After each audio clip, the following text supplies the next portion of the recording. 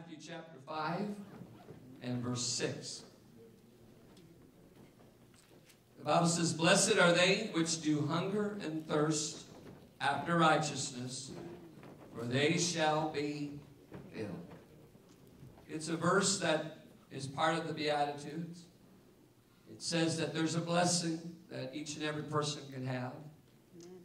But it's based upon our hunger and thirst. Our hunger and thirst.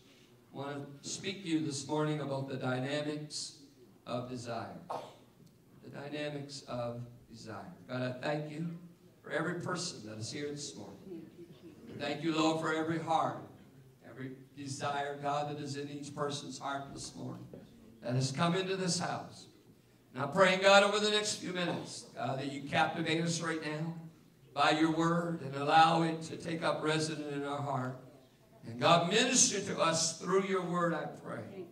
And I ask it in the name of Jesus. In Jesus' name. In Jesus' name. Amen. And you may be seated. Desire's quite an interesting thing.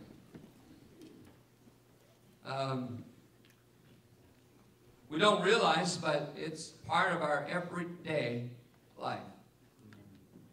Some people have a huge desire each morning just to have their coffee. And if that desire is not met, things may take a turn for the worst.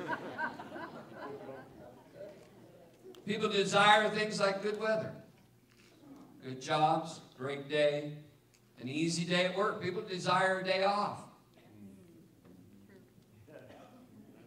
People desire gifts on their birthday. Some people desire people not to remember their birthday.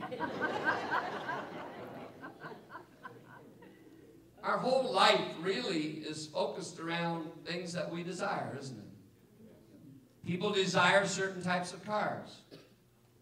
They let you know when you don't have one of those that you've made the wrong desire.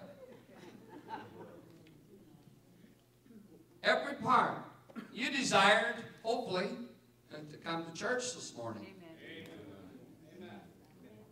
Everybody has different desires. I want to speak to you this morning about the dynamic of desire. Desire covers a wide range of human wants, emotions, cravings. It can describe natural desires, which would include things like hunger for food or desire for God. It can describe unnatural desires or cravings, which include such things as greed or even lust. On a few occasions, you can see in Scripture that desires are actually ascribed to God and how He desires His people. And there's such a longing for a connection to His creation. But most of the time in Scripture, the definition, the passages that are set aside for desire are ascribed to mankind. These desires come under a scrutiny of God because He knows, according to Scripture, even the desires of our heart. The Old Testament uses different words for desire, words that are attached to love and how that is and can be a desire. Things that people delight in, maybe that are their desires. Self or soul or appetite, things that maybe are really even selfish, but they're still desires of each person. It speaks also about a desire or a longing that somebody can have. But this morning I'm going to focus on the meaning of desire that you yearn for or you long after. That part of desire that affects you as a Christian, as a child of God, that goes way beyond just the ordinary or the status quo. Right. The New Testament, it uses the idea of desire in many passages as well. And it speaks about a person's will. Over 208 times that term is of want or willing or desire is used in the New Testament. And you can see throughout the New Testament different passages that even deal with desire in a negative way, and how it comes across as wrath or fierceness or indignation. Lots of examples, positive and negative, in Scripture concerning desire. But in the Old Testament, human desires were viewed as something greater or even more powerful than just the natural. Desire was a subject to the obedience of the will of God. Right. Something that went deeper into a person than just a want or a craving. Right. The one who knew that true fulfillment of desire is the person who puts all of their reliance or trust in God. That final desire is, I'm going to put it in the Lord Himself. That's why Solomon wrote in Proverbs chapter 3 and said in verse 5, trust in the Lord with all thine heart, and lean not unto thine own understanding. Right. In all of thy ways acknowledge Him, and He shall direct thy paths. He will fulfill the desires if it's a desire after Him. Amen. Desire is treated in a very similar manner in the New Testament, and it's viewed as someone who just wants their life with Christ to be the best possible. Amen. Or, as Scripture would say, that we just want to please Him. Amen. There's a desire that comes with that that's very, very powerful. And so this morning I'm going to focus on the dynamics of desire. I'm going to use the life of Jacob. I'm going to give you 5 illustrations from Jacob's life that speak about desire and how it can be relevant to us today and how we approach our living for God. Right. Because I don't know about you, there's just not something in my life that says I'm just going to go along, and whatever wave takes me whatever way, that's where I'm going to end up. That's not what I desire. Right. I want my life to be what God wants it to be. Amen. I want my life to be an example of the will He has for my life. I want my desires to be, I want them to be a copycat of His desires for me. Amen. So I'm going to use 5 examples of the life of Jacob. The first one is in Genesis chapter 25. And verse 24, we'll start reading there. It says, and when her days to be delivered were fulfilled, speaking about Rebekah, behold, there were twins in her womb. And the first came out red, all over like a hairy garment. And they called his name Esau. And after that came his brother out, and his hand took hold on Esau's heel. And his name was called Jacob. And Isaac was 80 years old when she bare them. And the boys grew, and Esau was a cunning hunter, a man of the field, and Jacob was a plain man, dwelling in tents. I want you to notice right from the birth of Jacob, there is an element of desire that is portrayed. It's unique that the Scripture tells us that when Jacob is born, he's actually holding on to Esau's heel. The Lord thought it was significant enough to put in Scripture that he was holding on to Esau's heel. See, actually, Jacob means to defraud or deceive. And we always hear the name or the word deceiver. But how that that came to be and how that meaning is placed there, it comes from the idea to overthrow a person by tripping up his heels. Right. Now we think of Jacob and the name deceiver as a bad thing. He didn't give himself the name. He was named Jacob by his parents. And it comes from the idea that he's trying to overthrow by tripping up a person's heels. That meaning, deceiver, comes from right from the beginning. There was something different about Jacob. It was like, let me out first. No, seriously. We can prove that in a later one of the examples of his desire for the birthright. Right. See, what happens is there's such a significance in being born first in Scripture. There is. And right from the beginning of Jacob's entrance into life, he had a unique desire. Now, I have to tell you this morning, everybody here is alive. Good? It's good. We talk about that, and I'm glad you are actually. But there's something about a desire that's more than just about being alive. Jacob was already alive. He already had life. But he wanted life to be the more prominent. He wanted to be first.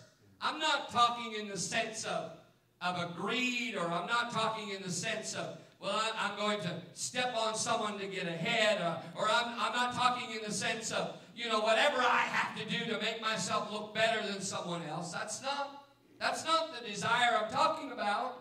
I'm talking about a longing. I'm talking about something deep inside that says, I want life more than anything else.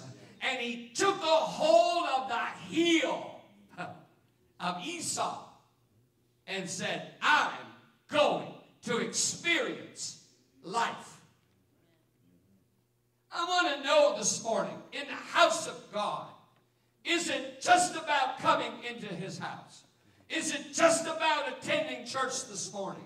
Or is there something that you want to take a hold of God and say, God, it's more. It's more than just the ordinary. It's more than just the status quo.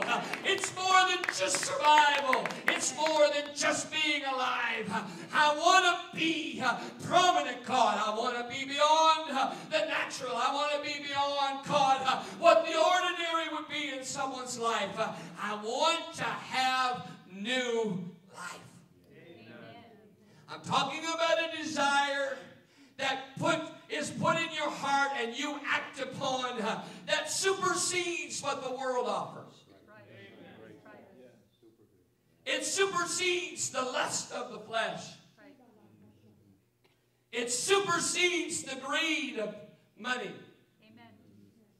It supersedes the necessity of relationship. It supersedes the prominence of position. It supersedes the degrees of education. I'm talking about a desire for the life that God gives that goes away beyond what this world gives. A desire that says, no matter what,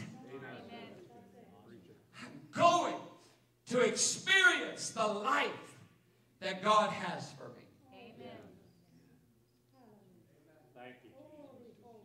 That's the type of desire I'm talking about. Amen. That beyond what has been. It's not based upon anybody else. Right. It's not based upon what people are doing around you. Amen. It's not based upon the worldly opportunity. Right. It's based upon above everything else in this world. Yes, sir. I want what God has for me. Amen. See, if you and I don't desire that, you won't receive it. Amen. He longs to give it to every person. He longs for you and I to have a greater active life than we have ever experienced. Yes, sir. A newer life than we could ever imagine. A greater life than we could ever put into our thinking. He desires it.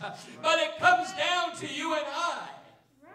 That says, beyond everything else, I'm going to go after what God has for me. It's easy for us to focus on the negative things of Jacob's life. We could do that with every person here.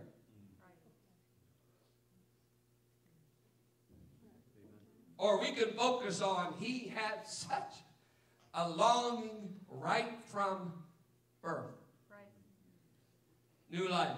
To seize, it means the idea of holding in possession what's in store. Yes, sir. God, what is it that you have for every person that's in this building this morning?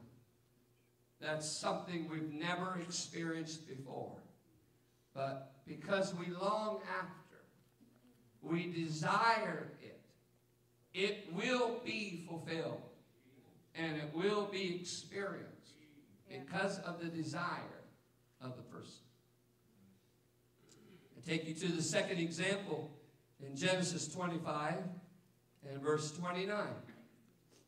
This is now a little while after Jacob and Esau have been born. The scripture goes directly into verse 29, but time has passed. And there's been some growing up. And the Bible says, and Jacob sowed pottage, and Esau came from the field, and he was faint.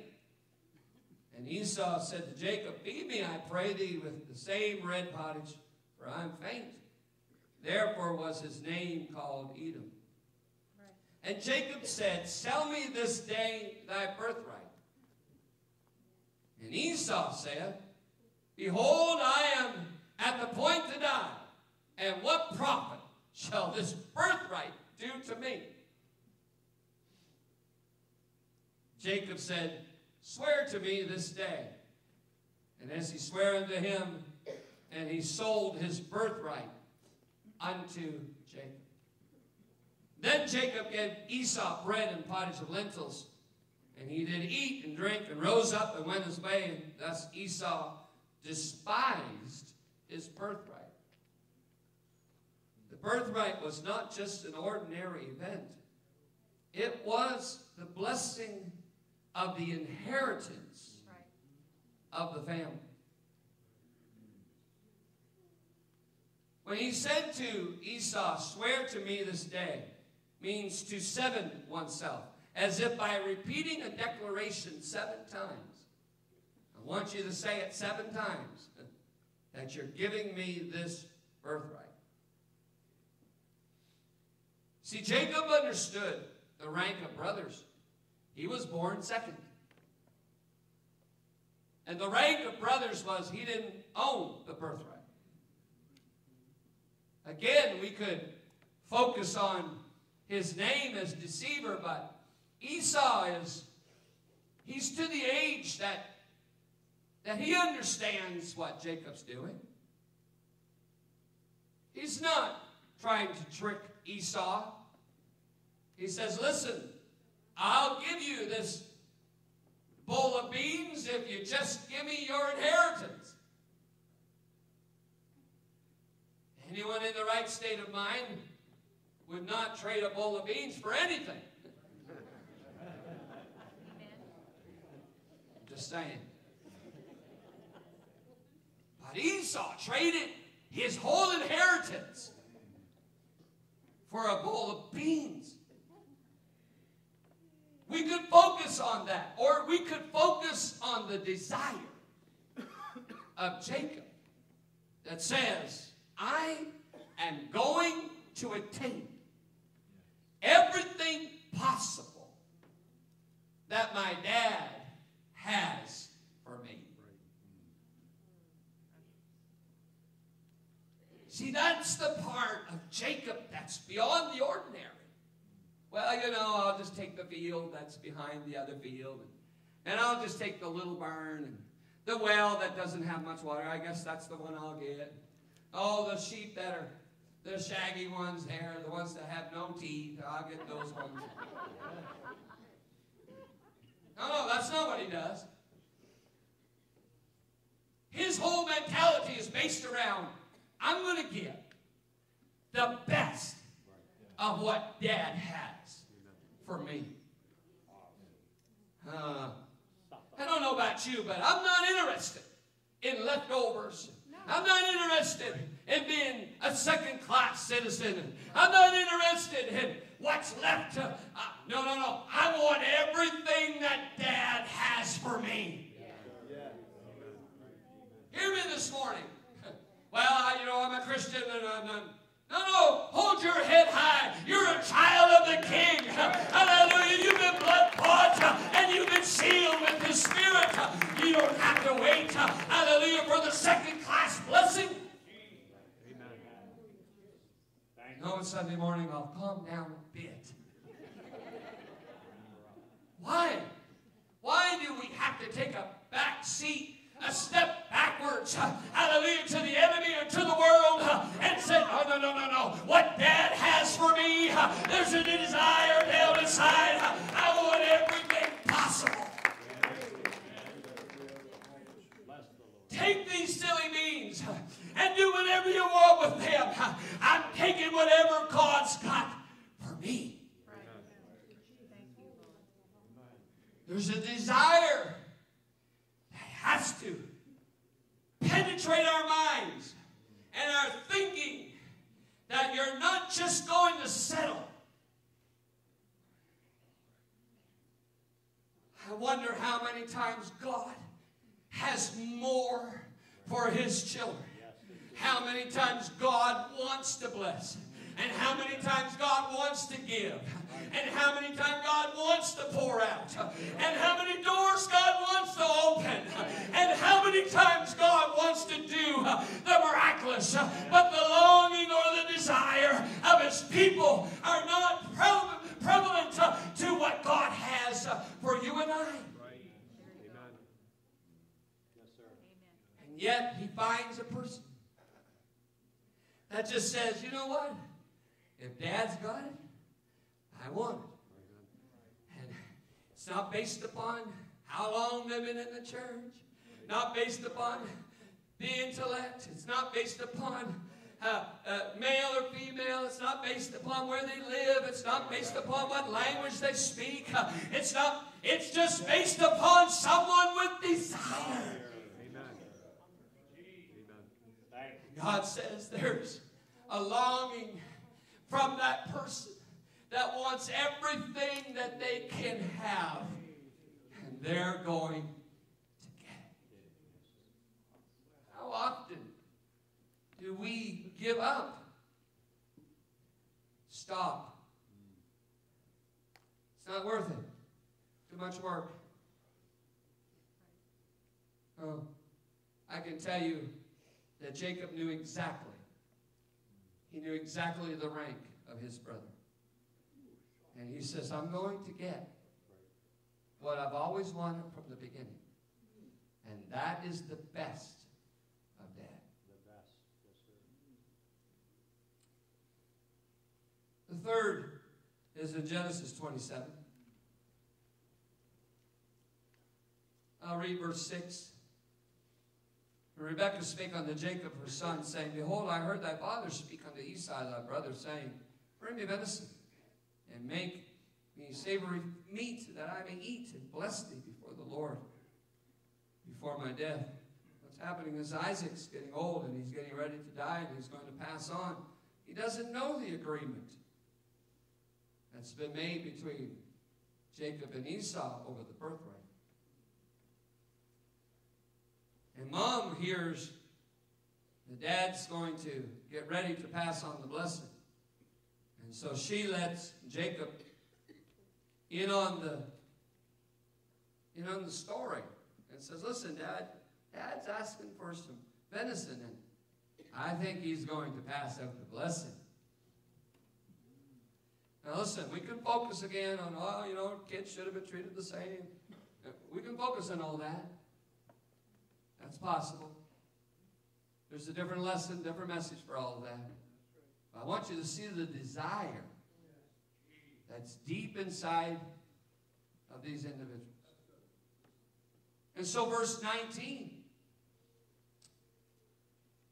It says, and Jacob said unto his father, I am Esau thy firstborn. He lied to him. I have done according as thou badest me. Arise, I pray thee, sit and eat of my venison. It wasn't really venison. It was goats. Right. That thy soul may bless me. The desire of the new life and the desire of the birthright. And now he's wanting the desire of the blessing of Dad. The affirmation. He's wanting Dad to make sure that there's an adoration that comes from him in this blessing. And I'm going to do everything possible. I'm going to make goats taste like deer. And I'm going to take the hides of those goats and I'm going to put them on my arms and hands so that when Dad rubs his hand on my hands, he's going to think I'm Esau because I'm hairy. That's exactly what he did. Isaac he's dim of eyes and he says, you feel like Esau? You smell like Esau? You sound like Jacob.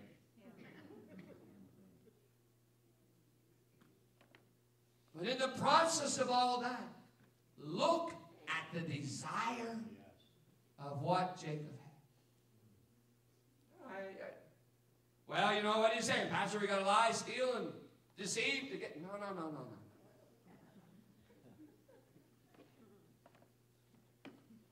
Jacob had something down inside of him that wanted the blessing of God. Now, I asked you this morning, how big a desire is inside of each of us to please God, to have the blessing of God, Right. to desire the gifts of God? Right. How big a desire is within us this morning to have a move of His Spirit in our life, and to be full of the presence of God, and allow our life to be the example that He wants us to be. What's the desire inside of us to be used of God and to be available for God and to allow God to use our life for His kingdom and the expansion of His kingdom and to show forth His grace and His mercy and His love and His compassion. I'm talking about a desire that goes beyond anything else in this world. That says, you know what? I'm going to be everything that God wants me to be. I desire, I long after the blessing of God. I could put it to you this way. What's your desire this morning? To hear the words, well done, thou good and faithful servant. Amen. Where's your desire lie for that Amen. to be spoken to you? Amen. Is it, well, that would be nice. That'd be a cool thought. No. When I walk into His presence, there's nothing else that I want to hear. There's nothing else I want to see. There's nothing else that's going to take the attention away from the words that you and I want to hear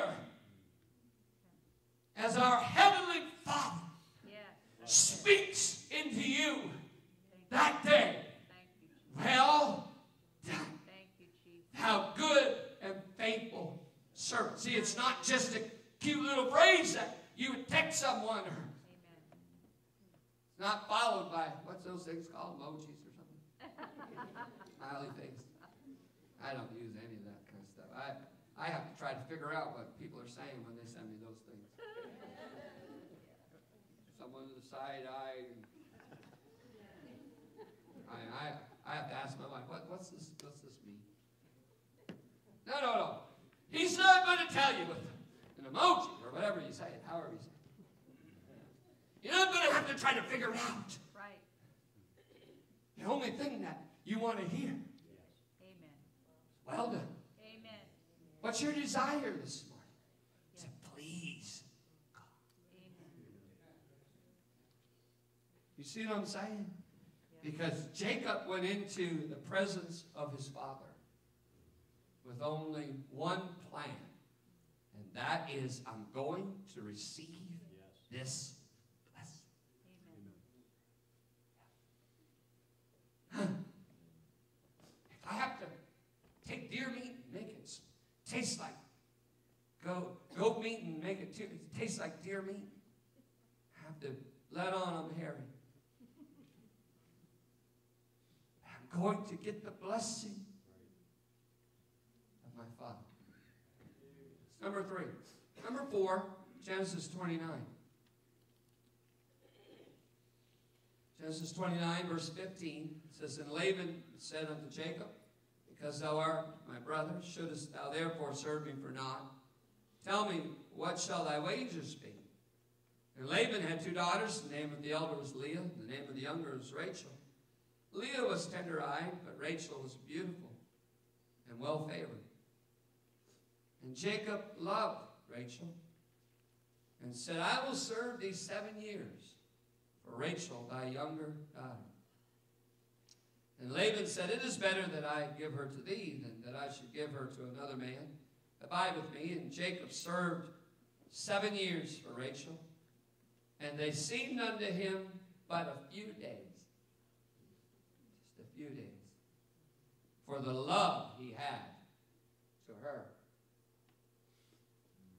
Now, the 4th example I want to show you is the desire he had for Rachel. That he was willing to work 7 years. I just want you to think about that for a second. The Bible doesn't tell us they dated in the meantime. None of that stuff. Just for the chance. Now, I can guarantee you, Jacob's not. He's not stupid. He understands the position of how things are done. He just went through that a number of years ago with his brother.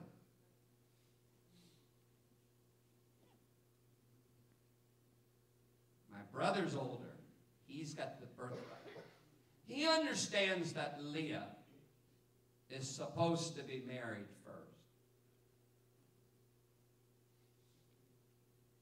Now, I could spend some time.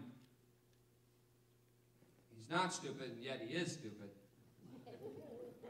You know, waking up and, you know, not realizing it was her.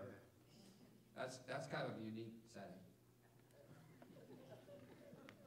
The fact of the matter is, his desire for this woman, he was willing to set aside 7 years of his life to work for her. And even after that immediately didn't work out, he said, I will work 7 more to get the one I love. How is that? How is that with our serving God? You know what? I don't know. I'm just gonna do this for a period of time until God does it, and if he doesn't, that's it. There's people that talk that way. You know what? If God doesn't answer this prayer by a certain date, I'm done. No, seriously, there's people who talk that way. I don't understand what I've done wrong to be so mistreated by God. Is it that way, or is your desire so strong to serve Him because you love Him so much that even when things don't go your way, you just say, you guess what? I'm going to do this all over again. Because something's down inside of me that has a desire that's greater than just the status quo. God, I love you more. This ain't going to stop me, God. What just happened isn't going to make me quit. This isn't going to change my direction. This isn't going to change my perspective. This isn't going to change my priority. God, there's something inside of me I desire you more than anything because I love you. There's something about desire that goes deeper than my feelings. Hear me this morning. There's something about desire that is greater than me just being appeased. Yeah. There's something greater with my desire than me just getting my wants. Right. No, my desire is based upon I love Him. Amen. And no matter what happens, I'm going to still love Him. Amen. And folks, that's a desire that's not based upon your circumstances. Right. It's not based upon what happened yesterday or what may happen tomorrow. No, you got your mind made up because your desire is greater than your circumstances. Your desire is greater than your health. Your desire is greater than what's happening in this world. Your desire is based upon your love for Him. Amen. And you will serve Him until. That's good. Yes, sir. Right. Have you ever thought about how you would respond if you ended up with the wrong woman?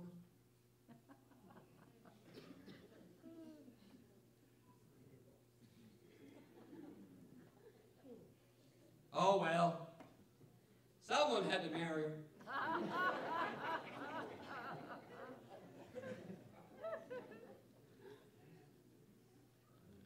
I heard an instance one time, and the mother of a daughter, she was kind of doing some crazy things. And she had kind of connected with someone that mom didn't think was, the best for her life, but she was making stupid decisions too. And the mother just said, well, there's no sense of ruining two families. They might as well get married. Really? Is that how we approach it? So, mom didn't think her daughter was doing great, and the guy she was going to marry wasn't great. No sense of ruining two families. Let them get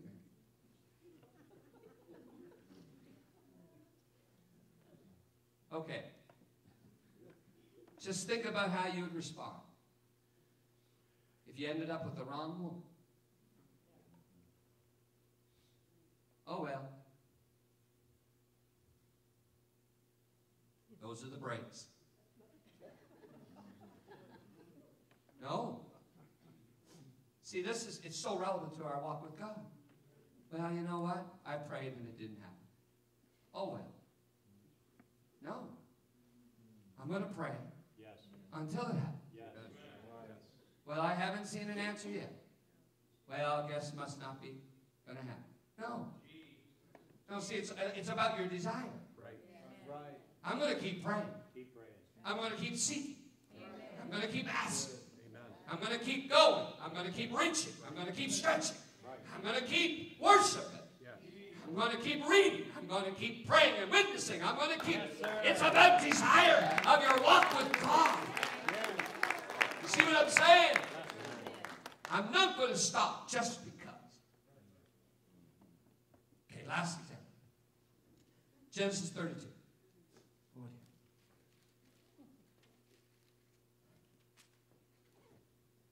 We'll read from verse 24.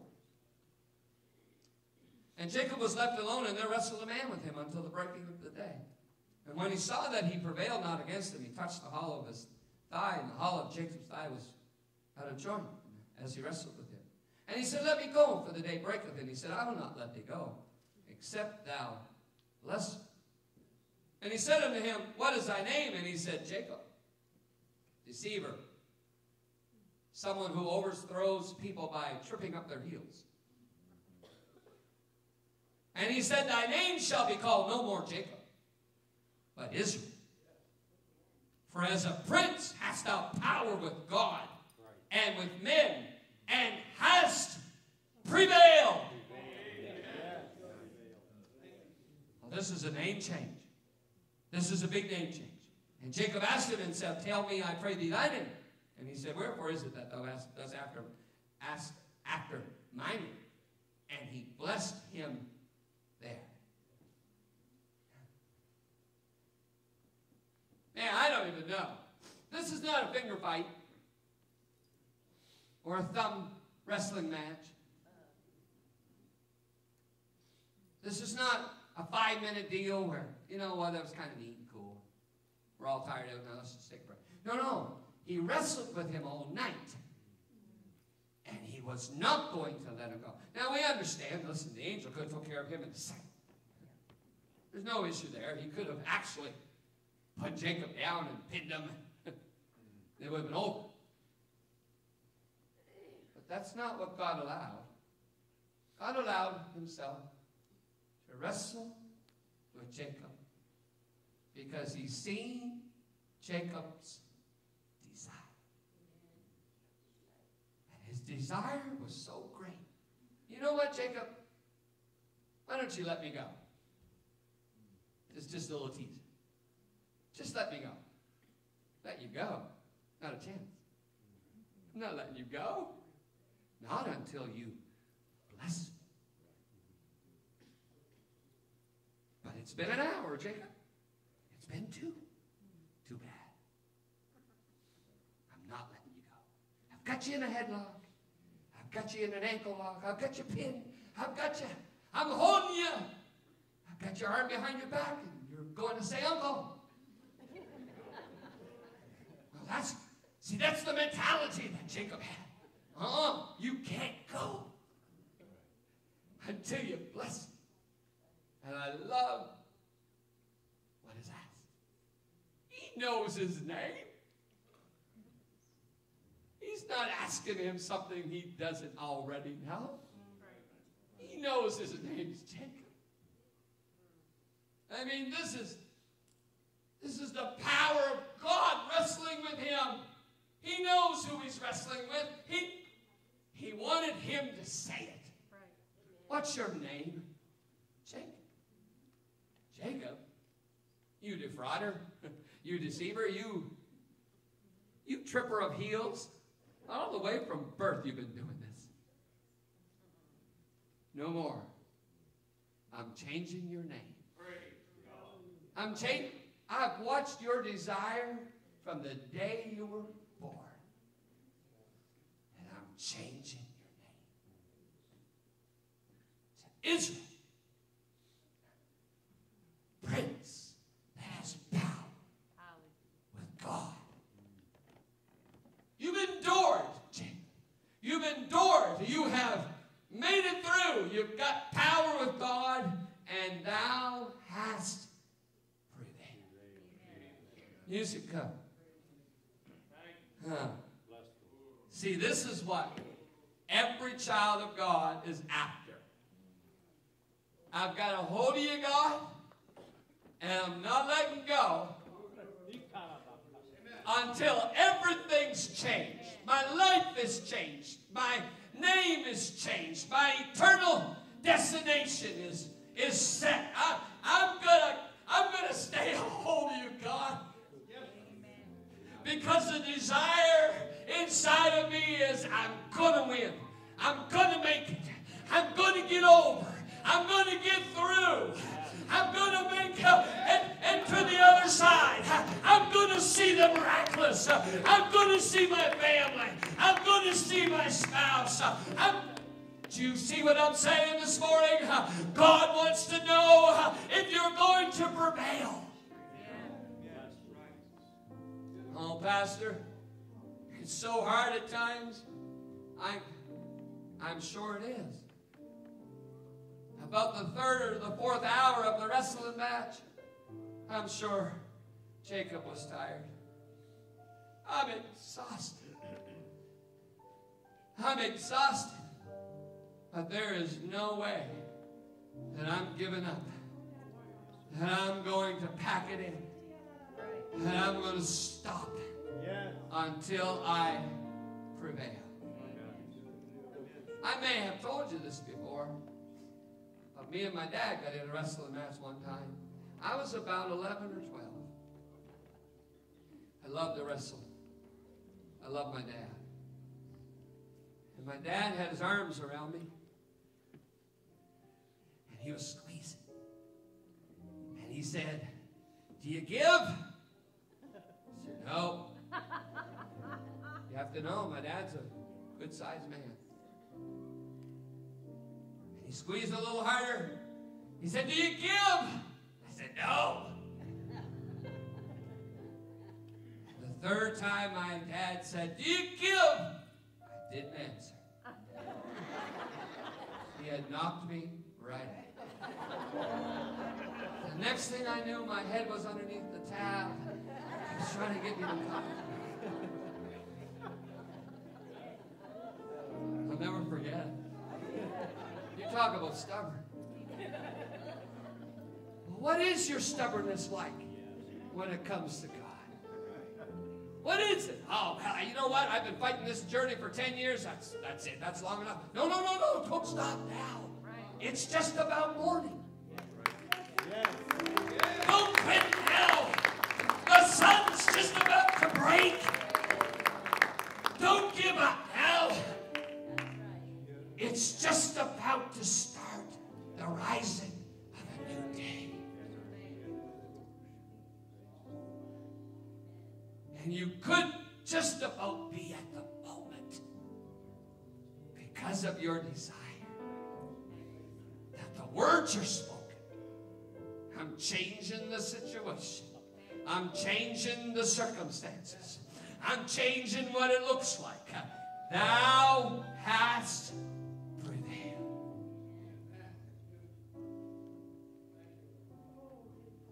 So in the church this morning, and I really don't apologize for preaching longer, but I did preach longer than normal.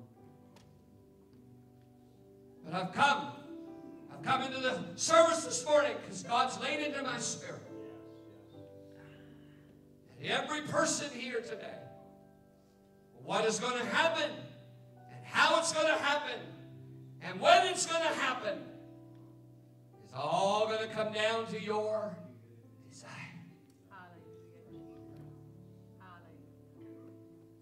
Don't give up. Reach out for new life. Get everything God has for you. Expect His blessing. Serve Him no matter how long it takes. And wrestle until you prevail. Would you stand this morning? The dynamics of desire. Oh God. Thank you, Jesus. That every person here this morning, give them, God, a second wind, an extra determination. Thank you, Jesus. Renew their vigor, God. Thank you, Jesus. Replenish them with energy. Thank you, Jesus. Refill them. God, I pray with an overflowing of your presence and spirit this morning. And the dynamics of their desire just go to another new level. That they will get to see and experience everything that you have for them. Thank you, and everything that's happening in their life right now. Thank you, Lord. God, you're just wanting to see Thank you. if there's a passion and a determination Thank you, Jesus. and a fervency, God, of their prayer this morning. Thank you, Lord. Thank you, Jesus. You just want to know if it's the most important thing Thank you, Jesus. in every one of our lives. Thank you, Jesus. I pray, Jesus, that your power and your presence and your blessing Thank you, Jesus. would be upon each person that's in this place right now. Thank you, Jesus. I open the altar this morning, church. I open the altar to every person to come. Would you just check your desire? Are you looking for new life more than anything? Are you looking for the inheritance God has for you above everything else? Are you just wanting to please Him and receive every blessing possible from Him? Are you wanting to serve Him however long? No matter what length of time it is, you're going to serve Him to receive the best. Because you love Him more than anything. And are you going to endure? And are you going to fight the good fight of faith? Are you going to run this race to the best of your ability? You're going to keep the faith. You're going to prevail. You're going to go until everything changes from what it was before. Can I hear that determination in your voice as you reach out and pray this morning? As you call up to God this morning,